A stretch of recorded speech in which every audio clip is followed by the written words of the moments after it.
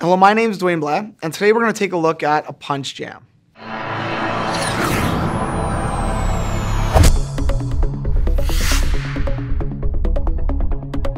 You probably hear the term punch jam and think, what is that? Well, kind of made it up. It's a bit of a slang term that we use.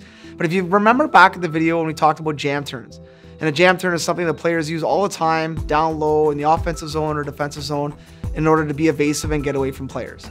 It's a tight turn where they drive their front foot out, almost like a side stop, glide around, cross over, and get away from traffic and create time and space with players. A punch jam is kind of the baby brother of the jam turn. So a punch jam is half of a jam turn. And if we look at the video, as players come in, we're gonna try to be evasive. And the more evasive a player can be, the better that player is gonna be all around in every area of the rink. When a player's attacking an opponent, they're gonna come in and they're gonna fake like they're going to the left or the right. If they're coming in towards an opponent, they're gonna turn the toes of their skates to the right side and then quickly jam their left foot in order to carry around the left side of that opponent and drive the net. The more evasive a player can become, the more opportunity they're gonna create for themselves. And if we look at a punch jam, when we're attacking a player, if I'm gonna fake to the left side, I'm gonna drive my toe caps to the left side, making that player think I'm going to the left. And quickly, I'm gonna jam my right foot in the ice and cut to the right side of that player. It's very important that we use that puck and our stick properly.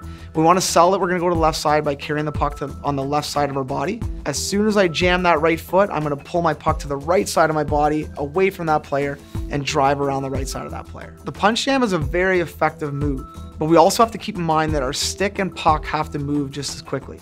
If I'm attacking a player and I'm going to the right side, my toe caps are going to the right side of that player's body. And as soon as I get my left foot out front and jam that foot down, I need to pull that puck across to the left side of my body quickly in order to keep it away from that player's body and stick to get around them on the left side. Players can be evasive in any area of the rink. If I'm a defenseman and I have a player back checking on me and I'm coming in to retrieve a puck, I can always fake like I can go to the left and then punch jam quick and get out on the right. If I'm a defenseman coming back on a retrieval and I have pressure, I can always fake like I'm gonna go to the right side and then quickly jam and turn to the left in order to escape, create time and space, and make a play to get out of our zone.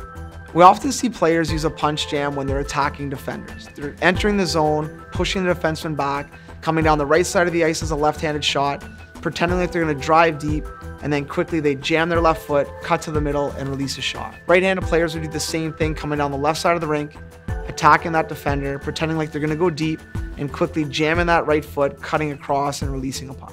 The more players practice and begin to perfect the punch jam, the more evasive they're gonna become all over the ice. The punch jam gives players the ability to become evasive and unpredictable to opponents.